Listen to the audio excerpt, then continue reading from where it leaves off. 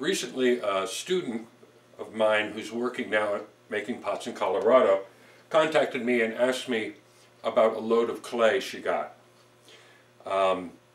She received boxes of clay and it all appeared to be too stiff to throw in. And my response to her is this little video clip. Often we do get a box of clay that when you open it and you press your thumb into it, you go, oh my gosh, I can't throw this. Well, there's a reason why it's stiff. And for the longest time, I always thought it was the fact that many manufacturers no longer put a clip or a tie around the top of the bag.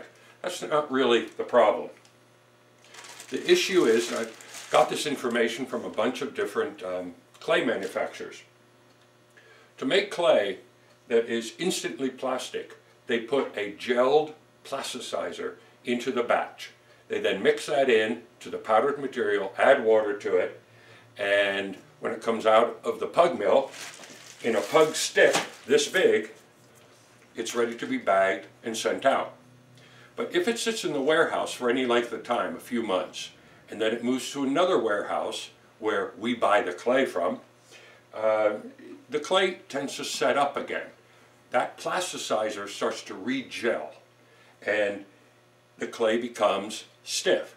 Well, there's one solution to it that 9 times out of 10 solves the problem. So give this little sharing tip a try before you talk to the clay manufacturer or your supplier. Now this tip has been shared many times, but this is my answer to my student Martina. So I've got this clay that's pretty stiff. I wouldn't try and throw this clay until I dropped it. And what I mean is, spread your legs, arch your back a little bit, and do this.